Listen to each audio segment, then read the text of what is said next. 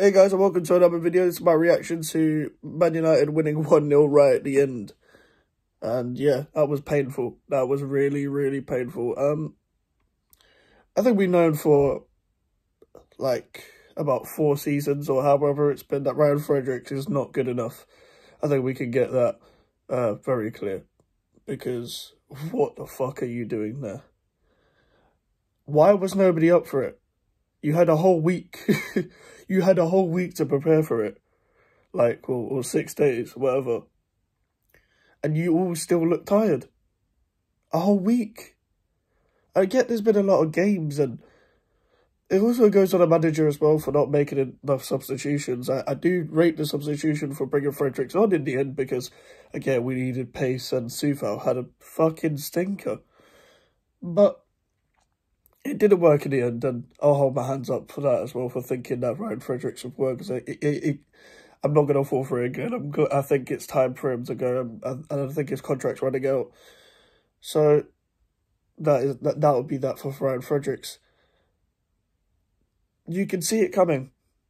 I'm watching it with my mum, and we all know what Man United are like over the years watching Man United, and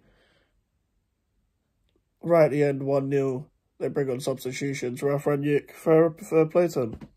He brought on the right substitutions, and we had no one to bring on.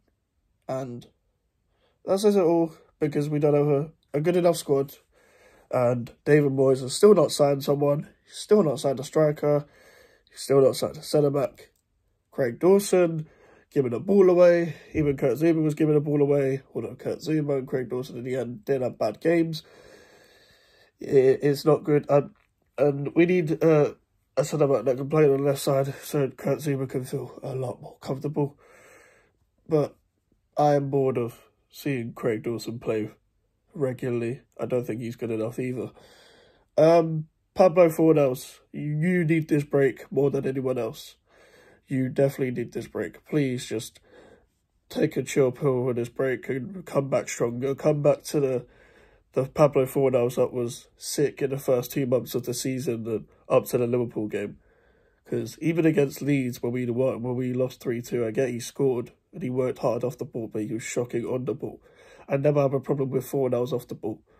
Off the ball, he works hard, and yeah, he literally presses everyone. But on the ball, nah, not all the time. Like, especially when he's out on the left as well. I think we actually need Ben Roberts to come back. We're not getting Lingard, I don't think. A lot of people still have hope, and I say, just move on. I'm getting bored of this transfer saga. If we don't sign a striker and a centre-back, for me, we're going to be like mid-table. We're going to be like where Villa and Palace are, and not where teams like Wolves and Arsenal and Tottenham and Man United are going to compete with. Now, it was all going well at the start of the season when we had like Ogbonna and stuff, and I think Ogbonna's a very big part of where we were at the time, and I do think we would be in a better position with both our centre-backs playing every game.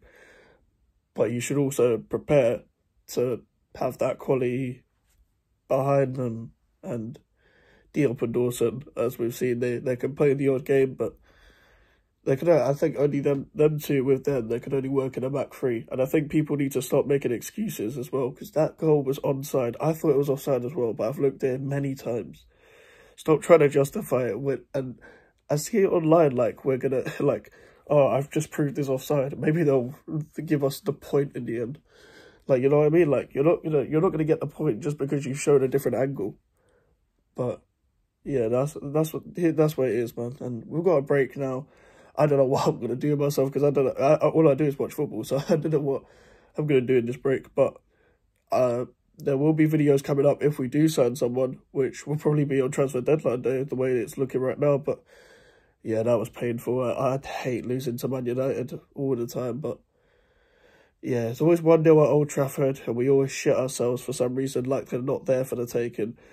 But yeah, that was a hard one to take, and we're not going to get top 4. We'll be lucky to get top 6. If we get 7th, I'm going to be fuming. I do not want Conference League. And if you want us to have a good European run and a good cup run, sign some fucking players. But yeah, leave a like on this video, subscribe, and I'll see you later.